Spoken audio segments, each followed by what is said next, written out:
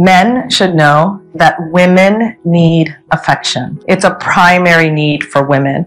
And so we want to follow the example of the Prophet ﷺ.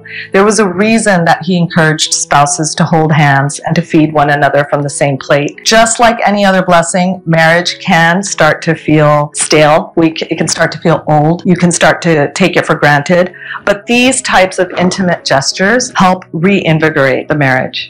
You want to take note of the 5 languages of love. There's a book out there that you can find that discusses the 5 languages of love. But a quick synopsis is that there's 5 ways that men and women show love to one another. 5 ways all human beings show love to one another. And the way people show love is by providing service, by giving your time, by giving verbal praise and affirmation, by giving physical affection, and by giving gifts. These are the 5 languages of love.